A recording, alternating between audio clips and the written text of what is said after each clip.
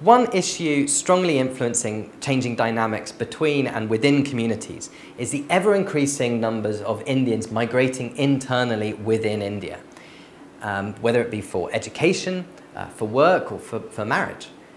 Although certain communities have traditionally travelled for seasonal work, the total number of internal migrants has recently seen dramatic increases. Between 2001 and 2011, between the last two censuses, India's internal migrant population rose by nearly 100 million, a 62% increase.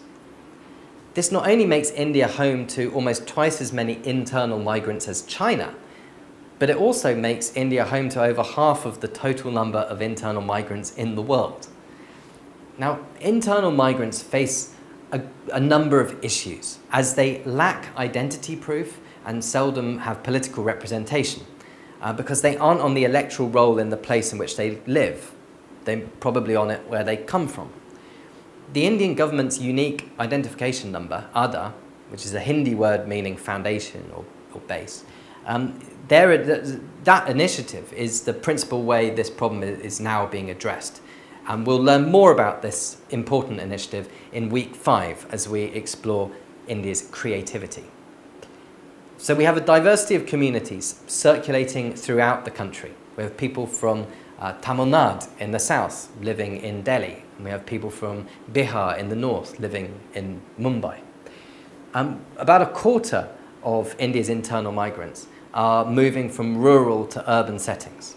So people whose family lives in a village in one part of the country, one member of the family, perhaps a man comes to the city, works in construction or works as a driver, or a woman comes to a city to work as a maid or also in construction.